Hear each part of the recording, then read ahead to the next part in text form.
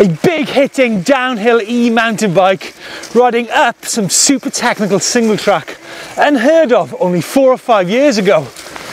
Now mid-travel e-bikes on the other hand have been around for quite a long time, but given the choice, which would you choose? The 180mm travel bike or the 150mm? Which is better, which is faster, but which one are you going to go and buy?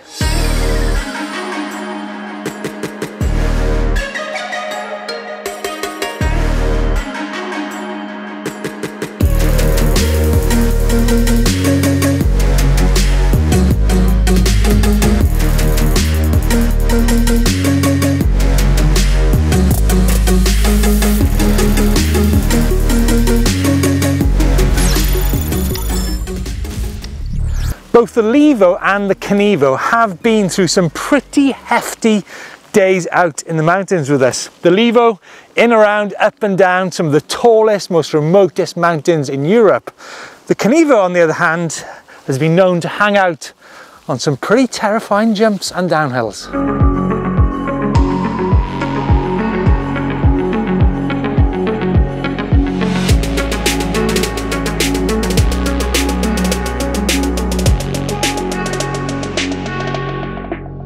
Now the biggest difference you might think between the two bikes is actually the suspension travel. The Levo has 150mm whereas the Kenevo has 180. But if you look at that on paper, the 30mm difference is really very little. No, one of the biggest differences is actually the frame sets. Each have their own personality, their own flex and stiffness characteristics. They ride and have a composure which is different to each other, and they both react differently to different types of terrain and also the different types of rider input. There are many things that contribute to this feel, this personality. Like I said, the way the bikes are built, the compliancy and stiffness is all about the materials and the way they are constructed. Not only does the Levo behave differently to Kenevo, but a carbon Levo will behave differently to the alloy one.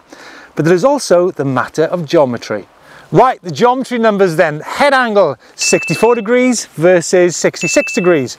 Lazier versus livelier. The seat tube angle, 77 degrees versus 75 degrees. Now this has an effect on your position whilst climbing. Now the chainstay figures on both bikes are actually pretty close, 454mm versus 455. What the chainstay does is gives you a balance between the front and rear centre of the bike. So in that respect, both bikes are actually pretty close. Now the wheelbase gives you the stability on the descents. The Levo has a 1235mm wheelbase, whereas the Kenevo in size S4 has a monster 1295. And if you're tuned in, you can instantly feel those geometry differences the moment you get on the bike. The Kenevo feels long, it feels slack and lazy. As you get on the Levo, it feels tighter, narrower and more upright. But it's not just about sitting on the bikes getting that feel, it's all about how they behave when you're out on the trail.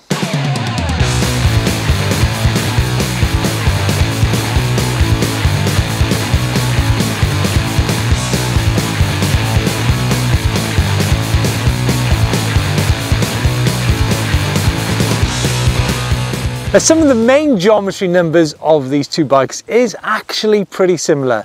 No, the biggest difference in the geometry is actually in the sizing. Now the Levo uses the traditional small to extra large system, whereas the Kenevo uses specialized system they use on the demo, which goes from S2 up to S5. So what does that mean in practice? Well, the bikes are radically different in size. If you take a size large Levo, this weighs in at 455mm in reach, and remember there's one more size on top of that, whereas the S4 Kenevo is actually 495mm in reach, and that still has one more size above it. So big differences here in the sizing. But the question you guys want answering is, what size should you choose? Well, that depends on a lot of factors such as adaptation, what bike size you've been riding in the past, and also whether you've had any experience of riding other size mountain bikes.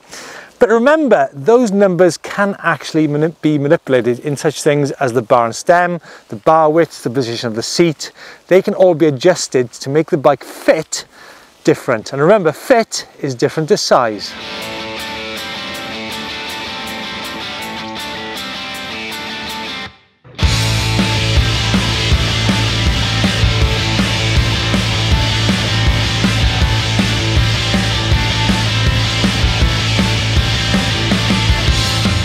Now I know a lot of you guys are going to be agonizing over what's better, 150mm or 180, but it's not just about what's better, that both bikes are simply different. Take for example this downhill single track here. Now I'm sure both bikes are very capable in this environment. However, if you go from an angle which is like this to one which is like that, then obviously the Kenevo, the longer wheelbase and a slacker head angle is going to be better. The same applies when it comes to road gaps. I mean, this is a tiny gap compared to what Chris Smith can do on any mountain bike, but if road gaps and downhill tracks are what you're all about, then maybe the Kenevo is the bike for you. But remember, it really is a full-on downhill machine. So like I said, it's not necessarily that one is better than the other, they're just different. Although having said that, lower, slacker and longer is better for a downhill situation, whereas slightly steeper and higher is going to be better for more all-round riding. For example, in a situation like this, if you want to pick the bike up from here to there on a slightly flatter track, then obviously the Levo is going to be more lively than the Kenevo. But that is also down to the suspension and the suspension tune on the bike. Now, luckily both these bikes are actually quite lively in their suspension design. Oh, one difference which is pretty major is the fact that there is a coil shock on the back of the Kenevo, whereas the Levo is air front and rear.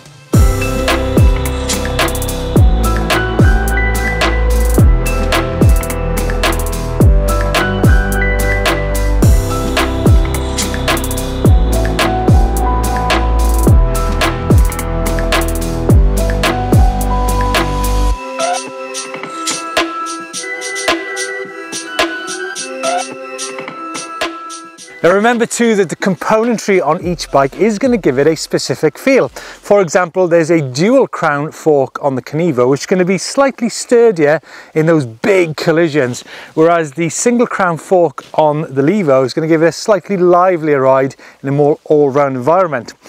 But no component is going to have a bigger effect than the wheel size. Now there are certain characteristics to wheel sizes irrespective of what bike we're talking about. Now 27.5s, they're going to have a livelier feel compared to the 29. You could argue at the same time, you could possibly build a stronger wheel at a 27.5. And the 29-inch wheel is well documented that the bigger wheel is going to roll over those roots and rock sections a little bit easier than the 27.5. But when it comes to speed, you can't really say that one is faster than the other. Like I said, it's all about feelings. Now, I mentioned earlier that you could actually change the fit to these bikes. The Kenevo actually comes with an integrated stem and 800mm wide bars, whereas the Levo's got a traditional bolt-on stem with 780mm bars. So when you're sat on the bike in the showroom, you will definitely feel a difference between the two bikes. And remember, you can't actually get as much steering lock on the Kenevo as you can on the Levo. Loads of other things that are similar on these bikes. Got seat dropper, got 1x11 gearing, got 200mm rotors.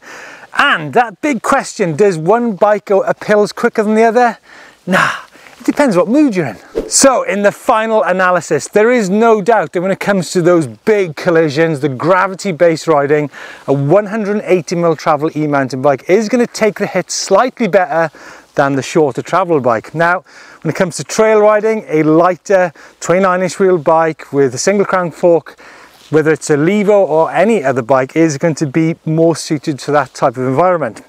Now, I know what you're thinking, I've gone all the way through this video, I've not even spoken about the motor and the battery. Well, both bikes have got a 700 watt-hour battery, the same Bros Drive S Mag motor in there with 90 Newton meters of torque and 3 levels of assist.